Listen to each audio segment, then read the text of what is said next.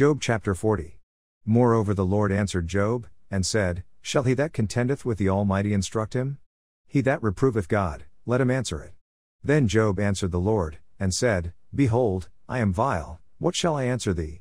I will lay mine hand upon my mouth. Once have I spoken, but I will not answer, yea, twice, but I will proceed no further. Then answered the Lord unto Job out of the whirlwind, and said, Gird up thy loins now like a man, I will demand of thee, and declare thou unto me. Wilt thou also disannul my judgment? Wilt thou condemn me, that thou mayest be righteous? Hast thou an arm like God?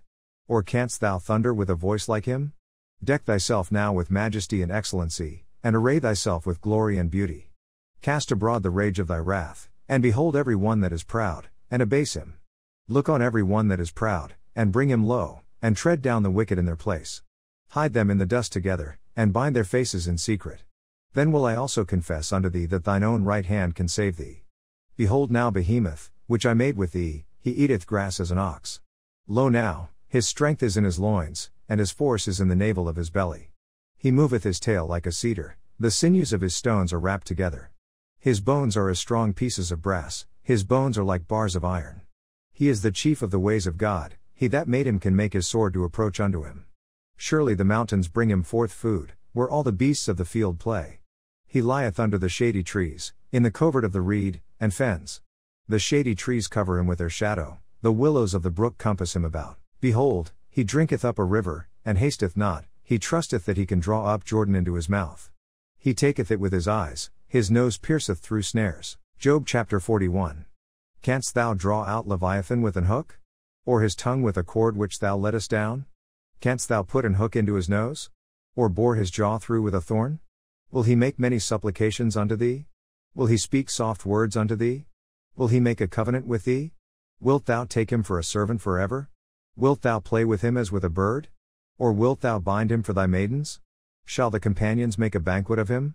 Shall they part him among the merchants? Canst thou fill his skin with barbed irons? Or his head with fish spears? Lay thine hand upon him, remember the battle, do no more. Behold, the hope of him is in vain, shall not one be cast down even at the sight of him? None is so fierce that dare stir him up, who then is able to stand before me? Who hath prevented me, that I should repay him? Whatsoever is under the whole heaven is mine. I will not conceal his parts, nor his power, nor his comely proportion. Who can discover the face of his garment? Or who can come to him with his double bridle? Who can open the doors of his face? His teeth are terrible round about. His scales are his pride, shut up together as with a close seal. One is so near to another, that no air can come between them. They are joined one to another, they stick together, that they cannot be sundered. By his neesings a light doth shine, and his eyes are like the eyelids of the morning. Out of his mouth go burning lamps, and sparks of fire leap out. Out of his nostrils goeth smoke, as out of a seething pot or cauldron. His breath kindeth coals, and a flame goeth out of his mouth. In his neck remaineth strength, and sorrow is turned into joy before him. The flakes of his flesh are joined together, they are firm in themselves, they cannot be moved. His heart is as firm as a stone, yea, as hard as a piece of the nether millstone. When he raiseth up himself, the mighty are afraid, by reason of breakings they purify themselves. The sword of him that layeth at him cannot hold, the spear, the dart, nor the habergeon. He esteemeth iron as straw, and brass as rotten wood. The arrow cannot make him flee, slingstones are turned with him into stubble. Darts are counted as stubble, he laugheth at the shaking of a spear. Sharp stones are under him, he spreadeth sharp-pointed things upon the mire. He maketh the deep to boil like a pot, he maketh the sea like a pot of ointment. He maketh a path to shine after him, one would think the deep to be hoary. Upon earth there is not his like, who is made without fear. He beholdeth all high things, he is a king over all the children of pride. Job chapter 42. Then Job answered the Lord, and said, I know that thou canst do everything, and that no thought can be withholden from thee. Who is he that hideth counsel without knowledge? Therefore have I uttered that I understood not, things too wonderful for me, which I knew not. Hear, I beseech thee, and I will speak, I will demand of thee, and declare thou unto me. I have heard of thee by the hearing of the ear, but now mine eye seeth thee. Wherefore I abhor myself, and repent in dust and ashes. And it was so, that after the Lord had spoken these words unto Job, the Lord said to Eliphaz the Temanite, My wrath is kindled against thee, and against thy two friends, for ye have not spoken of me the thing that is right, as my servant Job hath. Therefore take unto you now 7 bullocks and 7 rams, and go to my servant Job, and offer up for yourselves a burnt offering, and my servant Job shall pray for you, for him will I accept, lest I deal with you after your folly, in that ye have not spoken of me the thing which is right, like my servant Job. So Eliphaz the Temanite and Bildad the Shuhite and Zophar the Naamathite went, and did according as the Lord commanded them. The Lord also accepted Job. And the Lord turned the captivity of Job, when he prayed for his friends. Also the Lord gave Job twice as much as he had before. Then came there unto him all his brethren, and all his sisters, and all they that had been of his acquaintance before, and did eat bread with him in his house, and they bemoaned him, and comforted him over all the evil that the Lord had brought upon him. Every man also gave him a piece of money, and every one an earring of gold. So the Lord blessed the latter end of Job more than his beginning, for he had 14,000 sheep, and 6,000 camels, and 1,000 yoke of oxen, and 1,000 she-asses. He had also 7 sons and 3 daughters. And he called the name of the first, Jemimah, and the name of the second, Keziah, and the name of the third, Karen-Happuch. And in all the land were no women found so fair as the daughters of Job, and their father gave them inheritance among their brethren. After this lived Job 140 years, and saw his sons, and his sons' sons, even 4 generations. So Job died, being old and full of days. 2 Corinthians chapter 5 verses 11 through 21. Knowing therefore the terror of the Lord, we persuade men, but we are made manifest unto God, and I trust also are made manifest in your consciences.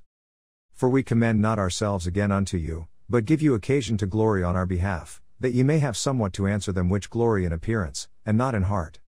For whether we be beside ourselves, it is to God, or whether we be sober, it is for your cause.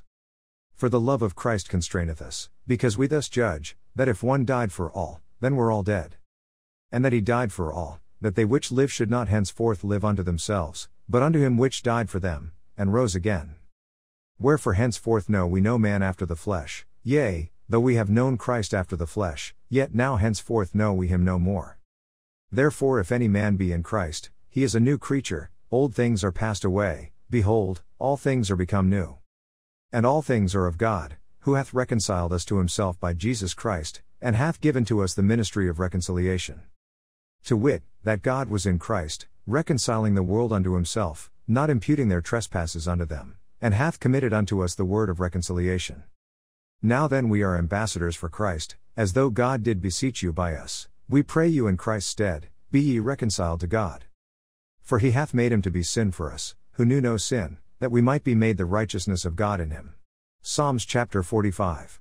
My heart is inditing a good matter, I speak of the things which I have made touching the King. My tongue is the pen of a ready writer. Thou art fairer than the children of men, grace is poured into thy lips, therefore God hath blessed thee forever. Gird thy sword upon thy thigh, O most mighty, with thy glory and thy majesty. And in thy majesty ride prosperously because of truth and meekness and righteousness, and thy right hand shall teach thee terrible things.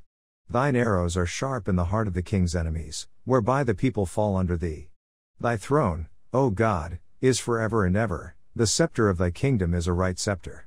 Thou lovest righteousness, and hatest wickedness, therefore God, thy God, hath anointed thee with the oil of gladness above thy fellows.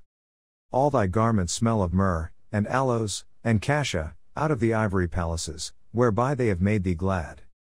King's daughters were among thy honorable women, upon thy right hand did stand the queen in gold of Ophir. Hearken, O daughter, and consider, and incline thine ear, forget also thine own people, and thy father's house.